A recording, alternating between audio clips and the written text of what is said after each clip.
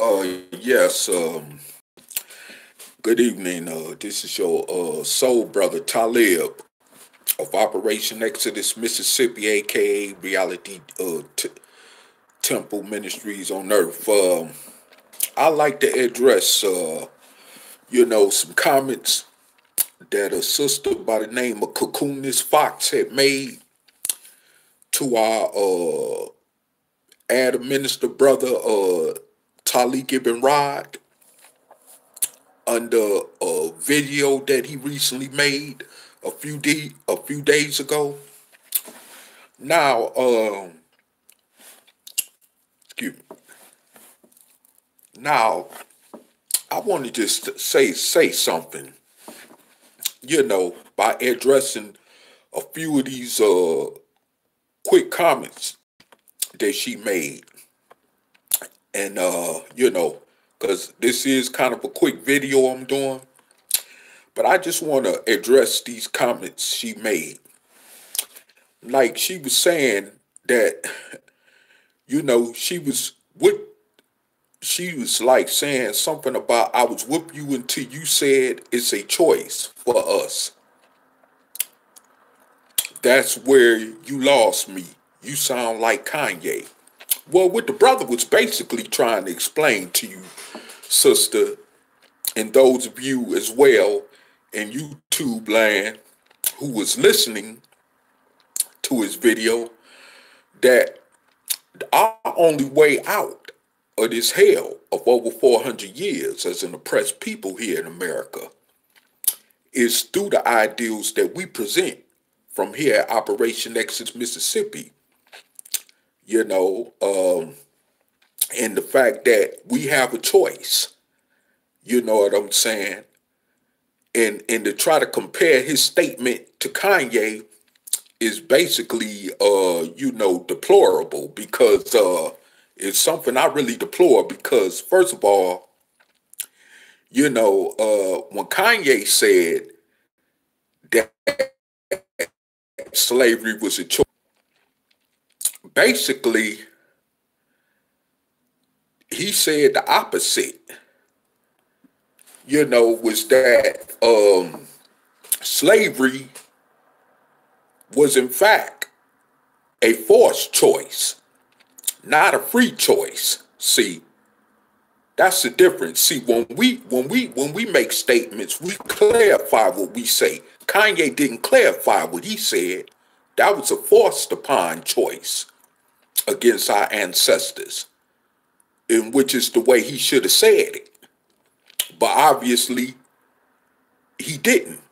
But we're saying that we have a free choice, either to remain in this slave-like condition or to continue on being in a slave-like condition. Unless we make that choice to free ourselves from this slave-like condition, we will remain as slaves. That's all the brother was basically pointing out. That's all he was pointing out. And if you have any type of, as you proclaim, consciousness, you would understand that. And also, too, when you say, how is it a choice when we do not control the laws? First of all, this is why we presented this ideal to you in the first place. To those of you who claim you want separation from white folks, who claim that you want to, have our own black schools, our own black businesses, our own black neighborhoods, communities, and this and that and all this other stuff, okay? Which sounds good, but it's not totally reality, because we're still in America.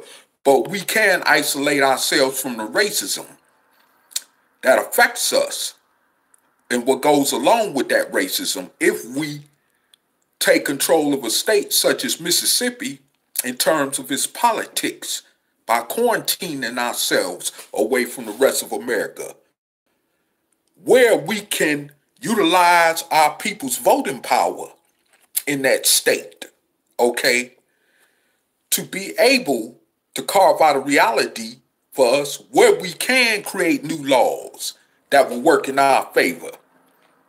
And like me and the brother said countless times before, that not only laws that Caucasians would have to respect, but would also have to abide by, well as respect, okay? And therefore, you say, how is it a choice, once again, when we do not control the laws? First of all, that way we will be able to control our political situation by carving out a sanctuary such as Mississippi. That would change that. That would negate that argument altogether. So my thing is this. When you also say, she goes on to say as well, is that whites don't have special privileges. They have special privileges over black people. Let me say this here. Look at this shutdown, this government shutdown we in, okay? It's been going on over 30 days with this government shutdown. Do you see them government workers with pink skin on their bodies having any special privileges? Let alone over black folks, but over anybody or anything else? All they focusing on is how in the hell they gonna pay their bills, they rent, mortgage, and all this other stuff. And how they gonna keep food in their refrigerator or to keep from being put out on the streets and being homeless. That don't sound like no special privilege in terms of white folks to me. If anything, the upper echelon of their own, race has denied them, in spite of, even with some of them, getting outraged about it in the media. But they steadily, those in the higher echelon so far, steadily saying, hey, we don't care nothing about that. All we care about is this $5-some billion wall that Trump is talking about. So y'all just gonna have to hold off. But hey, they doing whatever they got to do to survive. Do that sound like a special white privilege? And how can you even keep saying that? See, first of all, black people is already at the bottom. You can't have no special privilege over something that's already, at the bottom and that's oppressed. Something that's already ain't got nothing, basically. And then, first of all, when you say special privilege over black people, you got to understand what you're talking about. You got to understand that not only if they did have special privilege, they would have special privilege over other darker people in this country as well. When you said, that they have black special privilege over black people, they don't have no special privileges, because if that was the case, then they would be controlling the laws that dictate black people's lives in this country. When you want to talk about gerrymandering laws, housing discrimination laws, job discrimination laws, certain clauses that's still put in place to massively over-incarcerate us. You know what I'm saying? So, no, they don't have control over none of that. Only those ones in the higher echelon do. And that's what we have been trying to point out from this platform of OEM, especially to those of you in the black conscious community, who cannot seem to understand that this is not so just merely a race problem. This is a problem as well in terms of economics that we dealing with. Because we are in a situation right now, not only in a capitalistic situation, but under a dictatorship that is called capitalism in this country. You see, so no, the middle class and poor whites do not have no control or privilege over black people. Okay, as a matter of fact, as far as the high echelon is concerned, and I'm pretty sure if you could open up your eyes, you would see, as far as the high echelon of white people are concerned, that they're just as equal as those dark-skinned ones, which is us, at the bottom. You see what I'm saying? So the thing is that, and also in response, you know, when you said that you are in favor of the Mississippi campaign, which is well appreciated, but you made one statement that stood out that I have to address when you said, but we all have to be on the same page. No, it's not going to take 44 plus million of us dark-skinned descendants of slaves born here in America to be on the same page. It's not going to take that. All this is going to take is just a few, even a few hundreds of thousands of us, or 250,000 of us to make this happen. That's all we need. And once we set the tone, everyone else will follow right behind. Like it's always been, like it was during the civil rights movement, like it was during the struggle for freedom from chattel slavery, like it was, you know, during other periods of times of our history in this country as a people. Whenever we call ourselves trying to rise up in terms of struggling for freedom and equality as a people, you know. So like I said before,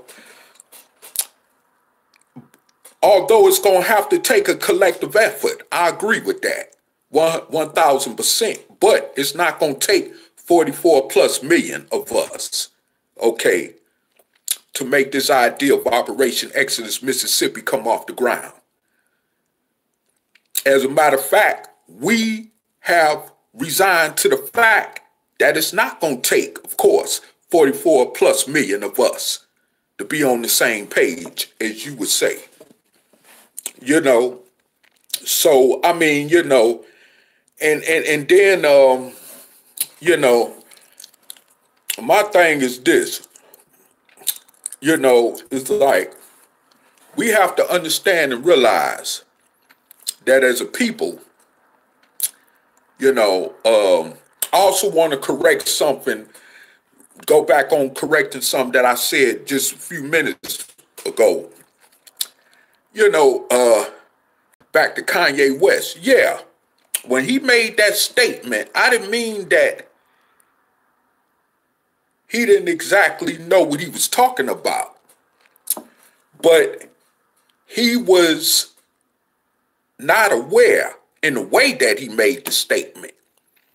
Because what he should have said was, it was a forced choice and not a free choice. See, it's the difference between a forced choice and a free choice. Today we have two choices, at least compared to our ancestors, okay, when it comes to that matter, you know. And like I said before, at the end of the day, we do have a choice of free will to a degree, where we can get to the point of totally taking our own destinies into our own hands as a people. Today, we do have that choice, sister, and to those of you, the rest of you listening in YouTube land, we do have that choice. You know, and I mean, you know, but you have to open your eyes up. You have to open your eyes up and get out of that black conscious state of mind, because it's not getting none of us anywhere. It wasn't getting me anywhere. That's one reason why I eventually emancipated myself from that school train of thought, you know, because it's not getting us nowhere. I mean, we don't have no concrete plan under that constructive thought pattern on how we going to end our oppression as slaves in this country. You know, and see, the thing about it is that, you know, we have to wake up and realize that if we look back on all these pro-black organizations, whether it be the Nation of Islam, the Moorish Science Temple of America, the Nuwaubian Nation, you know, the Kemetic organizations that's been around, the so-called African Egyptologists organizations or whatever, the Pan-African movement or whatever, you know, even the Black Panther Party, the new Black Panther Party, all these in RGB Nation and all that, that ain't did us no good. We still are an oppressed people, still up under the iron fist of our slave master oppressor for nearly 500 years. It still ain't got us nowhere. But yet, when we present this idea of Operation Exodus Mississippi, just because of that fact, you quick to deny it, but you haven't even tried to see if it'll work. You haven't put it to the test, like we put all these other things to the test that ain't worked for us. You see, so the point is that we have to understand and realize that it's important for us, you know, instead of making foolish accusations and saying, oh, this ain't gonna work and we ain't never tried it, to even see, you haven't even tried to see if it worked, you know, it's really fruitless to even speak on, to say that it don't work when you haven't tried it. You know, we have all the ingredients, and then for you to say, sister, that, you know, this, for you to sit up and say that the brother was basically, you know what I'm saying, was speaking out of frustration, you know, in terms of this idea of Operation Mississippi being concerned. First of all, you have not proved that he was speaking out of frustration. You didn't bring no tangible proof or evidence to show that he was speaking out of frustration. See, we deal with concrete facts from this platform, just to let you know. You know, and see, the thing is that once we let you know concretely and directly where we coming from this platform, it's still up to you to hold things in question, which is your right. But the thing is, at the end of the day, just like many people have not been able to prove that where we're coming from at this platform is fruitless, they haven't came up with no tangible evidence. And if anything else, no one has been able at all, other than to say things as the sister said, as far as, you know, those who have already made comments like the Operation Exodus Mississippi is fake, the Mississippi campaign is not going nowhere, or it's a pipe dream, or it's something that's been made out of frustration, like the sister was basically saying, but you haven't come with no tangible proof to show this, you know. And if anything, people that have commented to actually speak on this directly as it is have said that, hey, everything that's been presented is correct.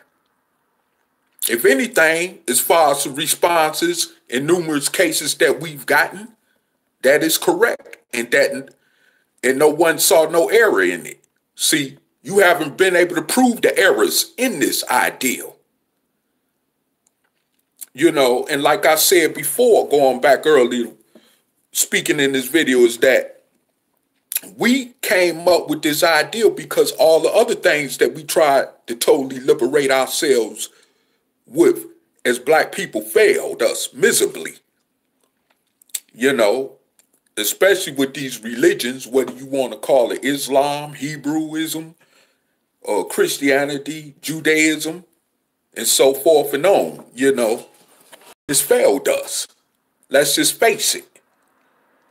You know, we still find ourselves at the bottom, you know, but when we present an ideal like obtaining the state control of the politics of a state, that's, I mean,